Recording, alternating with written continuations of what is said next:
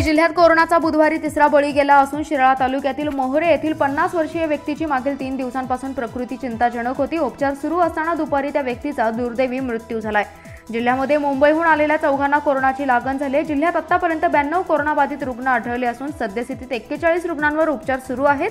शिराळा तालुक्यातील मोहरे येथील 50 वर्षीय व्यक्ती मुंबईतून आली होती। या व्यक्तीमध्ये कोरोनाची लक्षणे आढळल्याने त्याची चाचणी घेण्यात आली होती।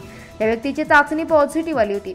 मिरज येथील आयसोलेशन कक्षात त्यांच्यावर उपचार सुरू होते, परंतु मागील 3 दिवसांपासून त्यांच्या प्रकृतीत अधिकच बिघाड निर्माण झाला। ती व्यक्ती 3 दिवस ऑक्सिजनवर होती। बुधवारी सकाळपासून या व्यक्तीची प्रकृती अधिकच चिंताजनक बनल्याने व्हेंटिलेटरवर ठेवण्यात आलं होतं। वैद्यकीय अधिकाऱ्यांचे पथक त्या व्यक्तीवर विशेष लक्ष ठेवून होतं, मात्र दुपारी मोहरे येथील त्या व्यक्तीचा दुर्दैवी मृत्यू झाला। मोहरेतील व्यक्तीच्या मृत्यूनंतर जिल्ह्यात कोरोनाच्या तिसऱ्या बळीची नोंद झाली आहे। जिल्ह्यामध्ये मुंबईहून आलेल्या चौघांना कोरोनाची लागण झाली असल्याचा अहवाल बुधवारी आलाय। खानापूर तालुक्यातील सुलतान गादेतील महिला, आंबेगाव येथील 36 वर्षीय तरुण, करंगलीमधील 33 वर्षीय तरुण आणि कवठेमहांकाळ तालुक्यातील लांडगेवाडीतील 8 वर्षीय मुलीचा त्यामध्ये समावेश आहे। या चौघांना मिरजेतील कोरोना रुग्णालयात दाखल करण्यात आले। या रुग्णांच्या संपर्कातील लोकांना क्वारंटाईन करण्यात आले असल्याची माहिती जिल्हा शल्यचिकित्सक डॉक्टर संजय साळुंखे यांनी दिली। जिल्ह्यात आतापर्यंत 92 कोरोनाबाधित रुग्ण आढळले असून सद्यस्थितीत 42 रुग्णांवर उपचार सुरू आहेत। आटपाडीमध्ये दिल्लीतून आलेला तरुण 18 मे रोजी कोरोना पॉझिटिव्ह आढळला होता। त्याची तब्येत ठणठणीत असल्याने पहिली कोरोना चाचणी घेण्यात आली होती। त्याचा अहवाल निगेटिव्ह आल्याने आटपाडी तालुक्यातील पहिला रुग्ण कोरोनामुक्त झालाय। तसेच जांभुळणी येथील कोरोनाबाधित रुग्णाच्या संपर्कातील 4 जणांचा अहवालही निगेटिव्ह आलाय। निंबवडे येथील बाधित रुग्णाच्या संपर्कातील दोघांचा अहवालही निगेटिव्ह आला असल्याचे आरोग्य विभागाच्या वतीने सांगण्यात आले। जिल्ह्यात महात्मा ज्योतिराव फुले शेतकरी कर्जमुक्ती योजनेअंतर्गत अद्याप 3710 शेतकऱ्यांचे आधार प्रमाणीकरण झालेले नाही, त्यामुळे हे शेतकरी कर्जमाफीच्या लाभापासून वंचित राहिलेत। महात्मा फुले शेतकरी कर्जमुक्ती योजनेअंतर्गत जिल्हा बँकेकडील 62,000 शेतकऱ्यांना 341 कोटी रुपये कर्जमाफीचा लाभ मिळाला आहे।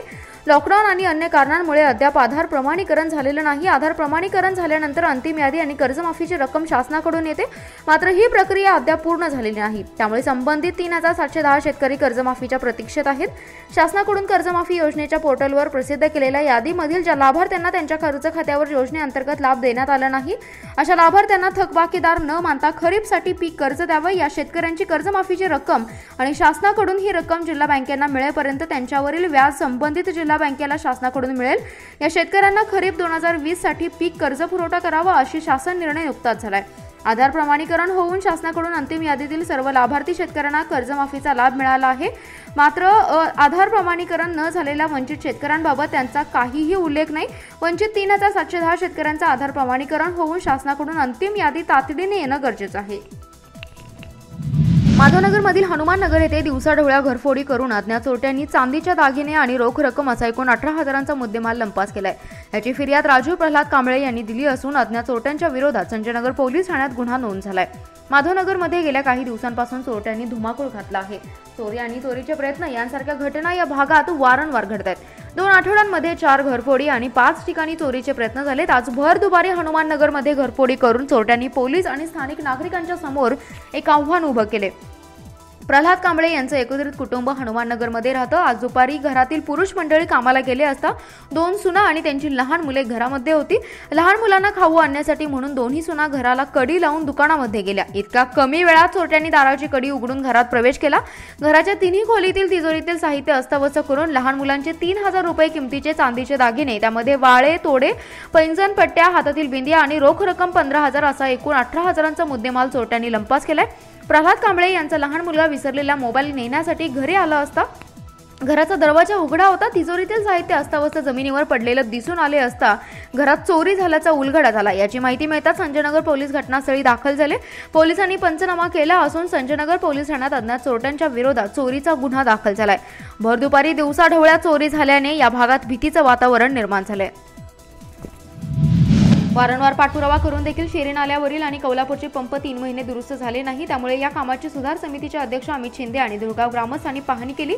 यावेळी मोटारी दुरुस्त करून पाणी धुळगावला देण्यासाठी आणि कृष्णाचे प्रदूषण थांबवण्यासाठी शेवटचा 3 दिवसांचा अल्टिमेटम दिला असून त्यानंतर निष्क्रिय प्रदूषण नियंत्रणाचा सत्कार करून तीव्र आंदोलन छेडणार असल्याचे अमित शिंदे यांनी सांगितलं।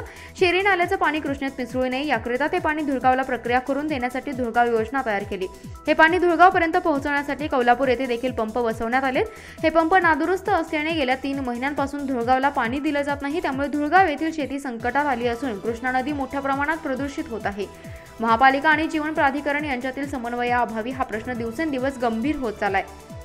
लॉकडाऊनचे कारण देत मोटार दुरुस्ती रखडली होती, ती आता सुरू केली असून काम अत्यंत संथ गतीने चालू आहे। या सर्वांवर ज्यांचं नियंत्रण हवं ते प्रदूषण नियंत्रण मंडळ काहीही करत नाही। त्या मोटारी दुरुस्तीची पाहणी शिंदे तसेच धुळगाव ग्रामस्थांनी केली। अधिकाऱ्यांनी 2 दिवसात मोटार दुरुस्त होईल हे गेले 3 महिने देत असलेले उत्तर दिलं।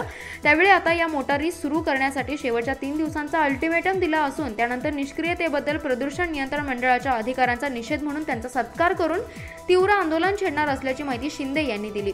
यावेळी भास्कर डुबल, अजित सिंग डुबल, सरपंच वहिदा मखदूम, उपसरपंच नसीर कोकणे, चेअरमन महेश डुबल, दामाजी डुबल, डॉक्टर विनोद डुबल, अमर जाधव, सागर डुबल, सूर्यकांत गायकवाड, ॲडव्होकेट अरुणा शिंदे, गोरख पाटील उपस्थित होते। बीड जिल्ह्यातील मांगवडगाव येथे प्रार्थी समाजातील 4 जणांची क्रूरपणे हत्या करण्यात आली। या हत्याकांडाची निष्पक्ष चौकशी करून आरोपींना कठोरातील कठोर शिक्षा देण्यात यावी अशी मागणी वंचित बहुजन आघाडीचे जत तालुका अध्यक्ष अमोल साबळे आणि आदिवासी प्रार्थी समाजाचे जिल्हा उपाध्यक्ष राहुल काळे यांनी निवेदनाद्वारे दिले आहे। हे निवेदन नायब तहसीलदार यांना देण्यात आले। दिलेल्या निवेदनात म्हटलं आहे की बीड जिल्ह्यातील मांगवडगाव येथे 4 जणांची हत्या झाली। ही घटना अतिशय निंदनीय आहे। या घटनेचा आम्ही आमच्या संघटनेच्या वतीने तीव्र निषेध करत असून या घटनेची निष्पक्षपाती चौकशी करून दोषींवर कठोरातील कठोर शिक्षा देण्यात यावी। यावेळी आदिवासी पारधी समाजाचे जिल्हा उपाध्यक्ष राहुल काळे म्हणाले, बीड जिल्ह्यातील मांगवडगाव येथे या ठिकाणी पारधी समाजाचे कुटुंब राहतात। यापूर्वीही 3 वेळा पारधी समाजाच्या लोकांवर प्राणघातक हल्ला केलाय, मात्र त्याची दखल घेण्यात आली नाही किंवा त्यांना पोलीस संरक्षण देण्यात आलं नाही। त्याचा फायदा आरोपींनी घेतलाय आणि या कुटुंबियांवर जीवघेणा हल्ला केला। या हल्ल्यात 4 जणांची हत्या करण्यात आली। या प्रकाराची CID मार्फत चौकशी करून दोषींवर कठोर कारवाई करावी अशी मागणी यावेळी करण्यात आली। महापालिकेने डेंग्यूच्या संभाव्य साथीच्या पार्श्वभूमीवर बुधवारपासून घर टू घर सर्वेक्षण मोहीम हाती घेतली। दिवसभरात 1371 घरांची तपासणी करण्यात आली। या 14 घरात डेंग्यू सदृश आळ्या आढळून आल्या। महापालिकेच्या पथकाने डेंग्यूच्या आळ्या असलेले कंटेनर रिकामे केले, तर वखार भागात 25 टायर जप्त करण्यात आले। डेंग्यूची साथ येऊ नये यासाठी खबरदारी म्हणून महापालिकेने आतापासूनच घर टू घर सर्व्हे सुरू केलाय। शुक्रवारपर्यंत संपूर्ण महापालिका क्षेत्राचा हा सर्व्हे करण्यात येणार आहे। यासाठी प्रभागनिहाय पथके नियुक्त करण्यात आलेत। पहिल्या दिवशी 20 प्रभागातील 1371 घरांची तपासणी करण्यात आली। यावेळी घरांचा परिसर स्वच्छ आहे का, घरांच्या छतावर स्वच्छता आहे का, घराच्या परिसरात भंगार निरुपयोगी वस्तू साठवून ठेवण्यात आल्या आहेत का, प्रत्येक घरातील पाणी साठवण्याची भांडी जागा 1 दिवस कोरडी स्वच्छ ठेवली जाते का, नसल्यास तिथे डासांची उत्पत्ती झाली आहे का याची पाहणी करण्यात आली। या पाहणीत पथकाला 14 घरात पाण्याच्या कंटेनरमध्ये डेंग्यूच्या आळ्या आढळून आल्या। यात प्रभाग 11 मध्ये 3 घरात, प्रभाग 12 मध्ये 1 घरात, प्रभाग 13 मध्ये 7 घरात, प्रभाग 16 मध्ये 2 घरात, प्रभाग 18 मध्ये 1 अशा 14 घरांचा समावेश आहे। या घरातील पाण्याचे कंटेनर पथकाकडून रिकामे करण्यात आले। प्रभाग 11 मध्ये रस्त्याच्या कडेला ठेवलेले 25 टायर ही पथकाने जप्त केलेत। डेंग्यू साथीचा फैलाव होऊ नये यासाठी महापालिकेकडून खबरदारी घेतली जात असून नागरिकांनीही महापालिकेच्या सूचनांचं पालन करावं असं आवाहन वैद्यकीय आरोग्य अधिकारी डॉक्टर सुनील आंबोळे यांनी केलंय।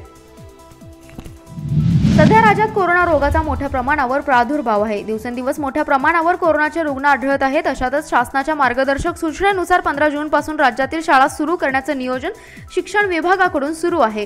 रुग्णसंख्या वाढत असताना शाळा सुरू करणं चुकीचं आहे। महापालिका क्षेत्रातील शाळा कोरोनाचा प्रादुर्भाव संपेपर्यंत सुरू करू नयेत अशी मागणी भारतीय विद्यार्थी संसदेच्या वतीने आज जिल्हाधिकाऱ्यांकडे करण्यात आली। याबाबतचे निवेदन संसदेच्या सदस्यांनी जिल्हाधिकाऱ्यांना दिले। भारतीय विद्यार्थी संसदेच्या वतीने देण्यात आलेल्या निवेदनात म्हटलं आहे, शासनाच्या मार्गदर्शक सूचनानुसार 15 जून पासून राज्यात शाळा सुरू करण्याचे नियोजन सुरू आहे। शालेय शिक्षण मंत्र्यांनी याबाबतचा आढावा घेतलाय। तथापि सध्या कोरोनाचे वाढते संक्रमण लक्षात घेता शाळा सुरू करणं अत्यंत धोकादायक आहे। वृद्ध आणि विशेष करून लहान मुलांना कोरोनाचा विशेष धोका असल्याने शालेय विद्यार्थी हे सोशल डिस्टन्सिंग कितपत पाळतील याबाबत साशंकता आहे। असं असताना एकीकडे परीक्षा रद्द करण्यात येतात तर दुसरीकडे रुग्णांची संख्या वाढत असताना घाई गडबडीने शाळा सुरू करणं हे अत्यंत चुकीचं आहे। भारतीय विद्यार्थी संसदेतर्फे राज्यातील शाळा सुरू करण्यास विरोध आहे। तरी सद्यस्थितीत कोरोनाचा प्रादुर्भाव जोपर्यंत कमी होत नाही तोपर्यंत राज्यातील आणि सांगली जिल्ह्यातील शाळा सुरू करू नयेत अशा आशयाचं निवेदन भारतीय विद्यार्थी संसदेतर्फे जिल्हाधिकारी डॉक्टर अभिजित चौधरी यांना आज देण्यात आलंय। यावेळी सचिन सवाखंडे, प्रभास हेटकाळे, श्रीधर चिकुर्डेकर, शशिकांत कांबळे उपस्थित होते। सांगली महापालिका क्षेत्रात डास उत्पत्तीला कारणीभूत ठरत असणाऱ्या मोकळ्या प्लॉट धारकांवर कारवाईचा पवित्रा महापालिका आयुक्त नितीन कापडनीस यांनी घेतलाय। त्यानुसार महापालिका क्षेत्रातील सुमारे 225 मोकळ्या प्लॉट धारकांना महापालिकेने नोटिसा बजावल्या आहेत। त्यांनी तातडीने प्लॉटची स्वच्छता न केल्यास कारवाई करण्याचा इशारा आयुक्त नितीन कापडनीस यांनी दिलाय। पावसाळ्यात महापालिका क्षेत्रात डेंग्यू तसेच अन्य साथीच्या आजाराची वाढ होऊ शकते। महापालिका क्षेत्रातील अनेक खुल्या प्लॉटवर झाडे झुडपे उगवतात, अनेक ठिकाणी पाणी साचून राहतं, त्यामुळे नागरिकांच्या आरोग्याला धोका निर्माण होतोय। गेल्या पावसाळ्याच्या वेळी अनेक नागरिकांच्या तक्रारी आल्या होत्या, मोकळे प्लॉट स्वच्छ करून घ्यावेत अशा सूचना आल्या होत्या। त्यामुळे डास उत्पत्तीला कारणीभूत ठरत असणाऱ्या महापालिका क्षेत्रातील मोकळ्या प्लॉट धारकांवर कारवाईबाबत महापालिका आयुक्त नितीन कापडनीस यांनी प्रशासनाला आदेश दिले होते। त्यानुसार महापालिकेच्या आरोग्य विभागाकडून आतापर्यंत महापालिका क्षेत्रातील 225 मोकळ्या प्लॉट धारकांना नोटिसा बजावल्यात। त्यामध्ये आपल्या मोकळ्या प्लॉटमध्ये पाणी साठणार नाही, काटेरी झाडे झुडपे उगवणार नाहीत याची दक्षता घेणं, याचबरोबर मोकळ्या प्लॉटची स्वच्छता करण्याबाबत सूचित करण्यात आले। या नियमांचे पालन न करणाऱ्या प्लॉट धारकांच्या प्लॉटवर महापालिकेचे नाव लावण्यात येईल असा इशाराही देण्यात आलाय। त्यामुळे आता महापालिका क्षेत्रात नजीकच्या काळात मोकळ्या प्लॉट धारकांच्या वरील कारवाईला सुरुवात होणार आहे। जनप्रवास लाईव्ह या वृत्तवाहिनीवर दिनांक 24 मे रोजी कोरोना रुग्णांच्या अपडेटबाबत एक वृत्त प्रसारित करण्यात आलं होतं। या वृत्तातील एका व्हिडिओमध्ये नजर चुकीने बोरगाव या गावचा व्हिडिओ प्रसारित झाला होता। त्यामुळे बोरगाव ग्रामस्थांमध्ये संभ्रमाचं वातावरण निर्माण झालं होतं। वास्तविक बोरगावमध्ये राहणारी संशयित व्यक्तीचा रिपोर्ट हा निगेटिव्ह आला होता। प्रसारित करण्यात आलेलं वृत्त हे बोरगावमधील त्या संशयित रुग्णाबाबत नव्हते, मात्र व्हिडिओ नजर चुकीने बोरगावचा प्रसारित झाला होता। यामागे कोणाच्याही भावना दुखावण्याचा आमचा हेतू नव्हता। नजर चुकीने व्हिडिओ प्रसारित झाल्याबद्दल आम्ही दिलगिरी व्यक्त करत आहोत। संपादक जनप्रवास लाईव्ह।